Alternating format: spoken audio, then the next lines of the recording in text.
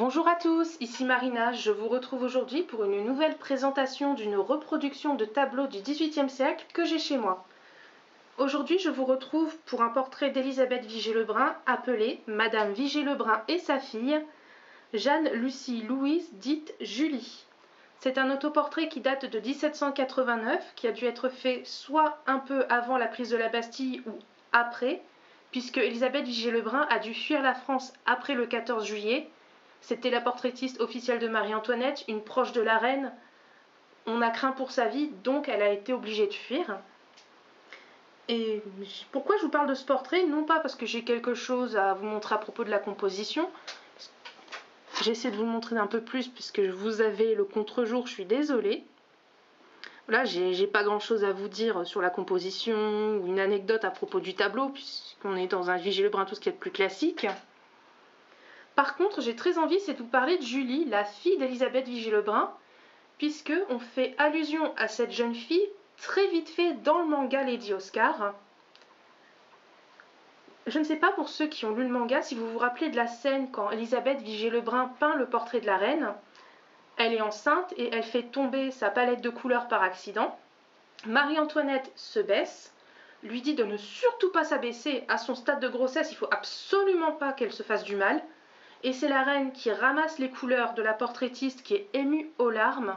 Et Marie-Antoinette lui dit « Comme ce doit être merveilleux de porter la vie ». Et comment je sais qu'on fait allusion à Julie? Pour la simple et bonne raison que Julie est la seule enfant d'Élisabeth Vigée-Lebrun.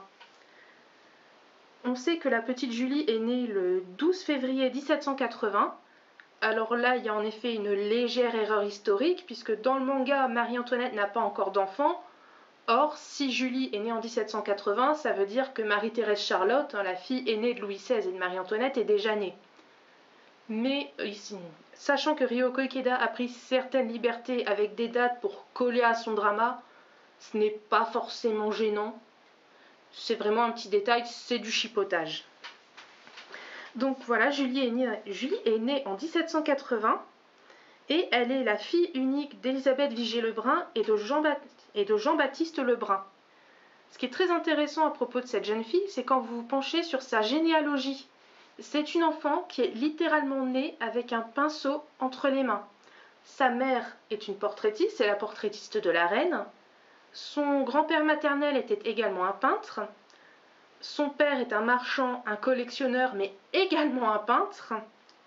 De par son père, elle est l'arrière-petite-nièce de Charles Lebrun, qui était quand même le premier peintre officiel de Louis XIV, qui l'a aidé à faire de Versailles le palais qu'on connaît aujourd'hui. Son père d'ailleurs était aussi l'élève de Fragonard, donc excusez-moi du peu. Il y a juste son oncle, Étienne Vigée, qui lui par contre n'était absolument pas dans la peinture, lui il était dans la littérature. Mais toujours est-il que la petite Julie est donc née dans un milieu vraiment très tourné vers la culture, vers l'art et tout ça. Alors Julie malheureusement n'a pas vécu très longtemps puisqu'elle meurt le 8 décembre 1819 à l'âge de 39 ans. Et malheureusement, Élisabeth Vigée-Lebrun lui survit. La mère a enterré son unique enfant, puisque Élisabeth Vigée-Lebrun est morte, si je me souviens bien, vers 1842. Elle est morte à plus de 80 ans. On sait que les relations entre Julie et sa mère étaient assez compliquées. Il faut dire que Julie n'a pas eu une enfance forcément facile. Ses parents se sont mariés mais se sont très vite séparés. Elle a été ballottée entre guillemets par sa mère. Sa mère qui la prenait souvent pour muse, d'ailleurs elle a énormément représenté sa fille en peinture. Puis quand elles se sont retrouvées en Russie suite à leur exil, Julie grandit et elle tombe amoureuse d'un jeune homme, sauf que ses parents veulent la marier à un autre.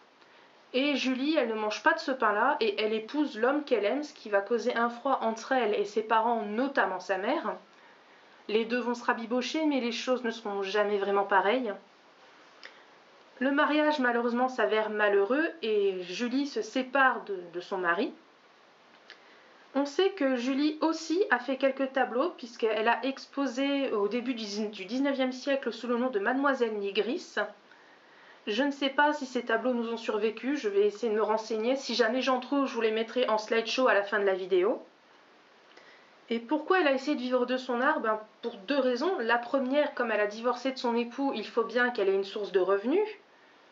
Et deuxièmement, elle a survécu à son père est mort quelques années avant elle, et quand son père est mort, son père était endetté. Donc elle a hérité des dettes paternelles qu'elle doit rembourser en plus de financer sa propre survie. Donc voilà, elle meurt à 39 ans. Je n'ai pas vu qu'elle avait eu d'enfants. Ça, je ne saurais pas vous dire si elle a eu une descendance. Je ne crois pas. Donc voilà, je trouvais ça intéressant de vous parler de Julie. Parce qu'on dit Elisabeth Vigée-Lebrun, on repère tout de suite qui c'est. Elle est encore célébrée aujourd'hui. Il y a des expositions sur elle. On en parle, nous en tout cas dans notre domaine, on en parle dans Lady Oscar. Elle est dans le manga. Elle est présente dans le film de Jacques Demy. Il ne me semble pas qu'elle soit par contre dans l'anime, j'ai pas souvenir. Mais c'est quand même triste de se dire que voilà une enfant qui est née quand même d'une artiste talentueuse, une enfant qui est quand même une descendante de Charles Lebrun et qui malheureusement est morte presque dans l'indigence et qui est terriblement ignorée de l'histoire. Je ne peux que vous inciter à aller lire à propos de Julie. Il y a une page Wikipédia en français qui est assez bien faite. Si vous la cherchez, vous avez juste à taper Julie Lebrun, ou alors vous allez sur Elisabeth Vigée-Lebrun et vous allez forcément la trouver, que ce soit en français ou en anglais. Voilà, j'espère que cette vidéo vous aura plu et je vous souhaite un joyeux dimanche.